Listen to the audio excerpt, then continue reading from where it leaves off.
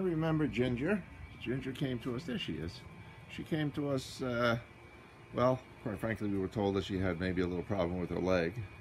And she wound up having a dislocated hip, a fractured femur bone, a dislocated pelvis, a cracked pelvis. And, of course, rather than run around, she just sits and looks at me when I have the camera. But she's had her surgery, and she's doing very, very well. As a matter of fact, I think we are ready to get her out there and adopt her out.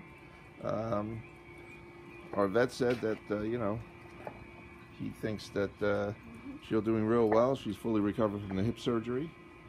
And the other issues she had have been addressed as much as we can address them.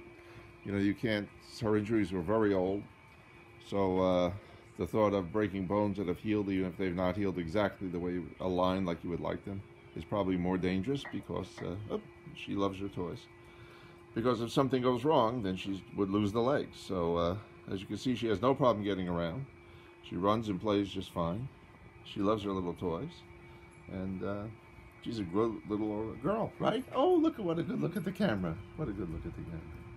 Alrighty, so that's our Ginger, Ginger 4 to be exact.